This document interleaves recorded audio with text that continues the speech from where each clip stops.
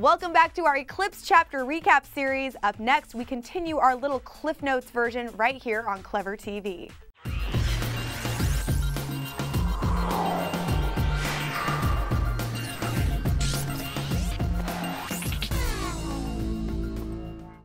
Hello, Twihards. I'm Jocelyn Davis, and today we'll cover Chapter 8 of Eclipse, Temper.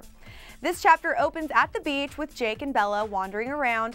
Jake's sort of gloating about helping Bella make her escape. In fact, he's sort of hoping that everyone will have to come looking for her.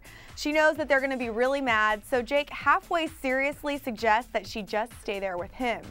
Bella attempts to make some small talk and asks him if there are any scandals going down in the pack. Suddenly though, Jake gets really quiet and serious. Even though Bella was just joking around, it seems like there might be something touchy about this subject. Finally, Bella just asks what the problem is. Jake says that Quill imprinted. He's the third one, and it's obvious that he's worried about imprinting himself. Also, just a reminder, imprinting is something that only the Wolfpack members can do. It's basically like love at first sight when they find their soulmate, but it's a little bit more intense. So after this, Bella and Jacob just walk along hand in hand on the beach. Bella knew that they probably looked like a couple, but she didn't really care. So she decided to ask a little bit more about Quill's imprinting. Then after a bit, Jake gives in and gives Bella the shocking news. Quill imprinted on Emily's niece. Sounds okay, right?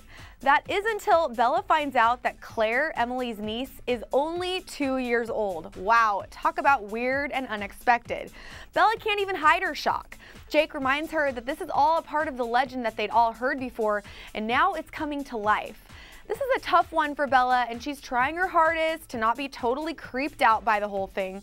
Jake explains that this imprinting isn't romantic at all, and he knows because he can basically see through Quill's eyes. Plus, Quill can't help it.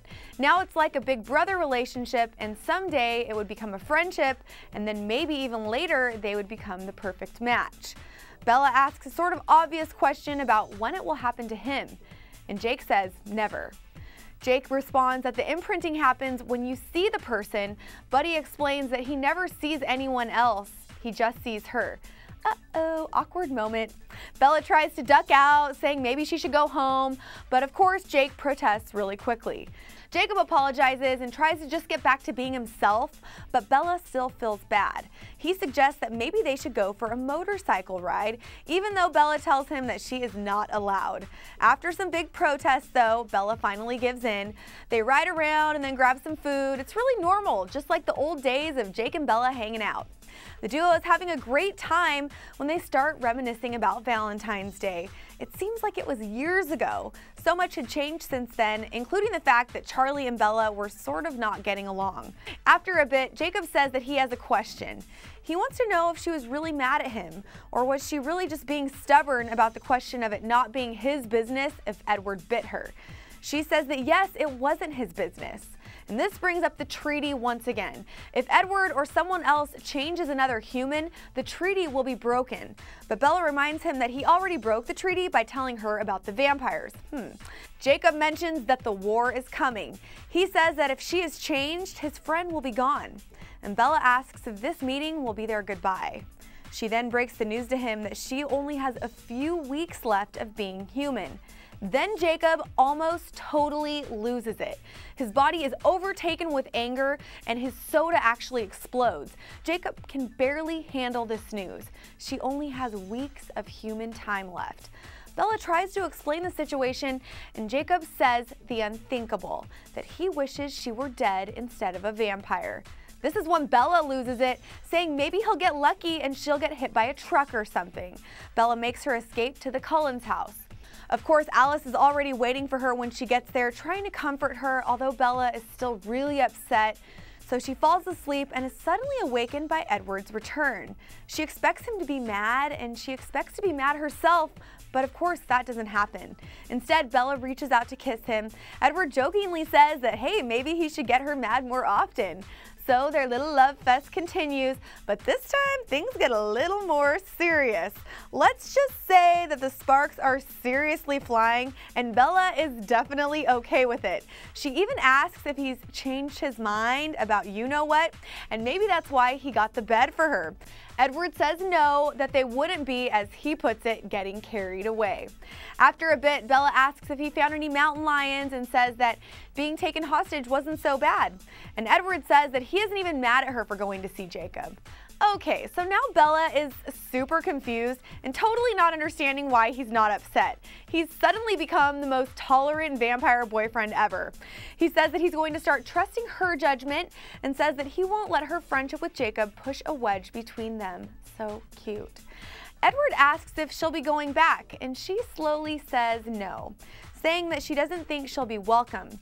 Edward is obviously super curious, but trying to play it off a bit, so she quickly explains the situation and tells him that Jacob said that he'd rather see her dead than a vampire.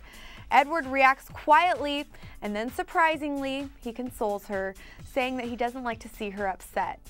Then Bella mentions something else she wants to talk to Edward about, Rosalie. Edward says that he knows Rose was thinking about it when he got home. He seems a bit anxious, probably wondering if Rose had convinced her to stay human. Instead, though, Bella brings up Denali and the lady vampires up there. Bella wants to know if any of them liked him, and Edward doesn't really answer. Finally, Bea just says that Alice will tell her and that she's going to go get the scoop right now.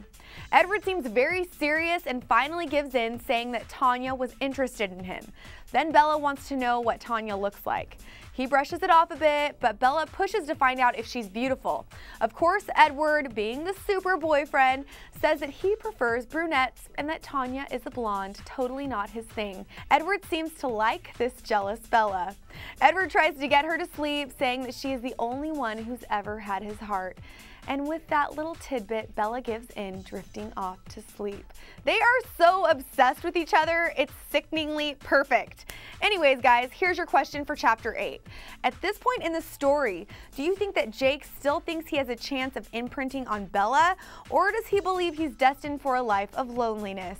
Give us your in-depth answer in the comment section below. And make sure to keep coming back here every single Saturday for your next Eclipse recap. I'm Jocelyn Davis. Thanks for watching.